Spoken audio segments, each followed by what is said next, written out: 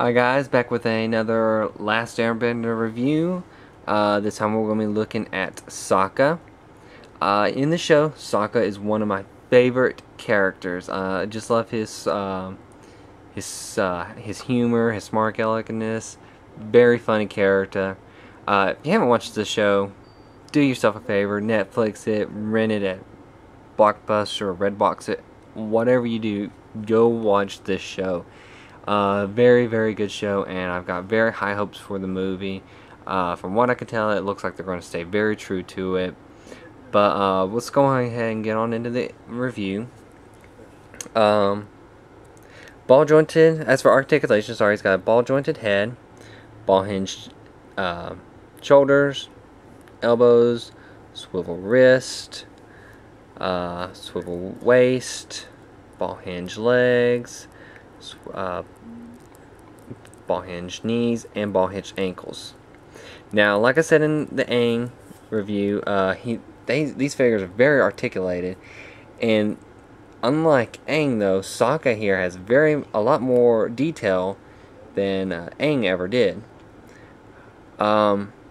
He comes with this little pouch on the back, and I'll show you what that's for here in a minute.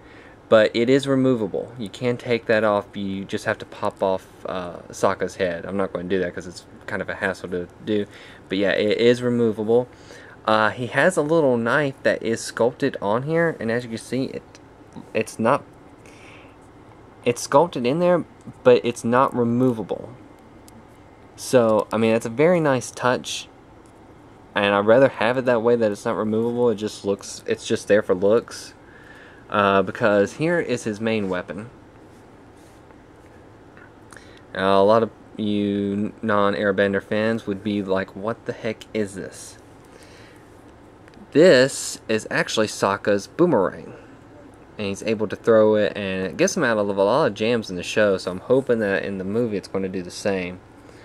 And I'm really excited for the third and final movie, if they get that far to making it, because then Sokka gets a really cool sword that he makes himself from meteorite.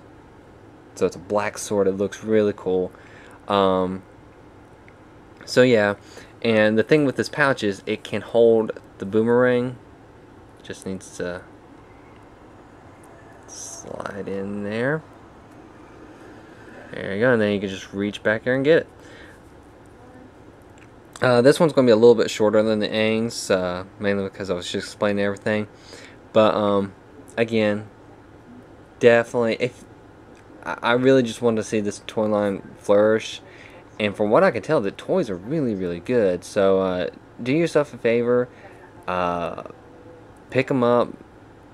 Just be aware of the paint apps. Fortunately, Sokka, Zuko, those all turned well. It's just the Aang I kind of goofed off and didn't look and see. But so yeah, just be aware about that. Other than that, these figures are great. So just stay tuned for Zuko.